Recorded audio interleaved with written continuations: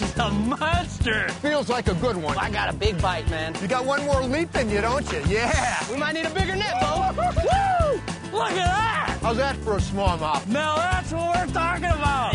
What a beautiful redfish. Side imaging, that's the way to do it.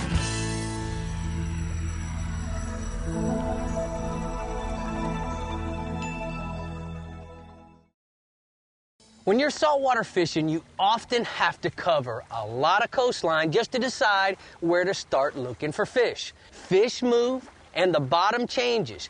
You have to find where the action is likely to be. And the best way to have more fun is to get to the action as fast as possible. Humminbird side imaging will get you there.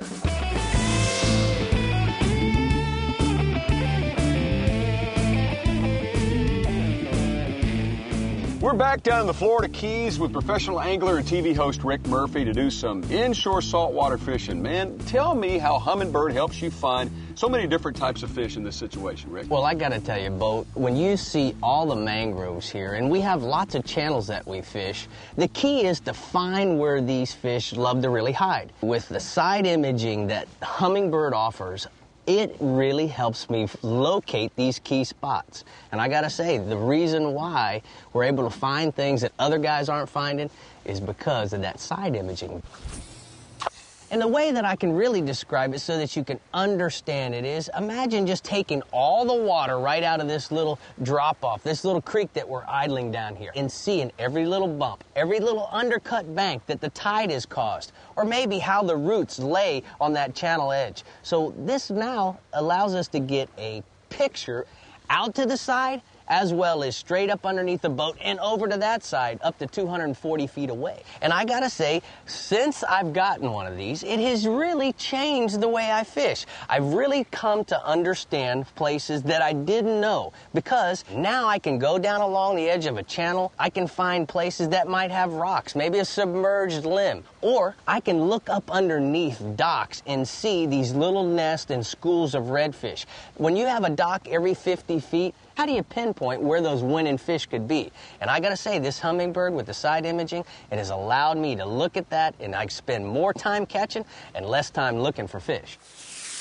You know, I'm a professional redfish tournament fisherman. I was the FLW 2006 champion.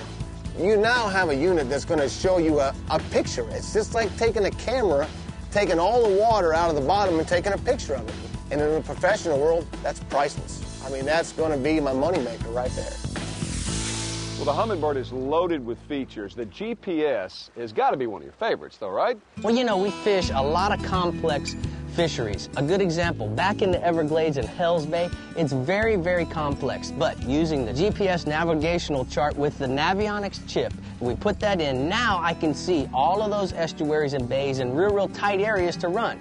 And the thing that's really great about it, like when we find those winning schools of redfish, the one thing we're able to do is push the button, mark it as a waypoint, and now with the easy-to-use menu, I can go back and make myself a route to get there just with a simple push of a button. And I gotta tell you, it has made my life easier. Rick, we're out here in the open ocean. Maybe, do you know where we are right now? Of course I know where we are, Bo. Give or take 3 meters. But I gotta tell you, I do know exactly where we are, and that's the beauty of the Humminbird GPS. It allows me, because I don't have any islands to reference off of, I don't have any bridges, or I don't have any radio towers to use as a reference. But there's no doubt I know exactly where we are. I know exactly how long it's going to be till we get back and go have lunch. I know exactly how many gallons of gas that we're going to burn in order to get home. So the key is that I know exactly where we are, and you're safe with me, Bo.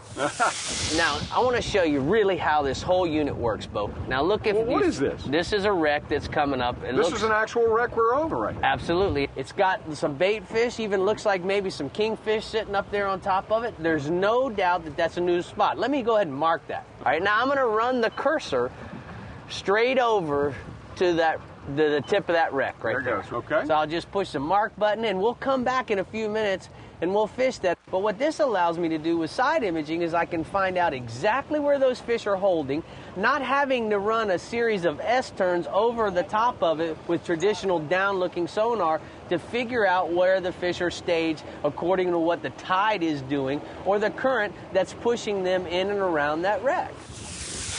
You know, Bo, whether you're fishing inshore or you're fishing offshore, the one thing that you really got to understand is catching bait is a huge part of our day. Back in the old days, we had the traditional downward-looking sonar, and unless the bait swam literally right underneath the boat, I didn't even know they were there. And when they did swim underneath the boat, most of the time they got spooked, and so who knows which way they went, and it took so much longer in order to find the bait. It allows you to see right or left up to 240 feet to see that bait. If I was driving down a normal channel, if it didn't go underneath the boat or in my regular cone, I wouldn't see it. So now I have the advantage of catching that bait. Oh! Oh! You got something? Bo, I got a big bite, man. I think it's a big redfish, Bo. I thought I saw him come up and eat that rapple up on the surface. Goodness Yeah, look gracious. at the size Look of at that that. redfish. Want me to get him? Yeah, net him in there, Bo. We might need a bigger Woo! net, Bo. Look at that, Look baby. at the size of this redfish. Yeah. Holy smoke. this- I'd say he's got the XL on his tag. Man, what a beautiful redfish. Now, the thing that was so great about this is we idled by and we saw that big school of mullet right up underneath there.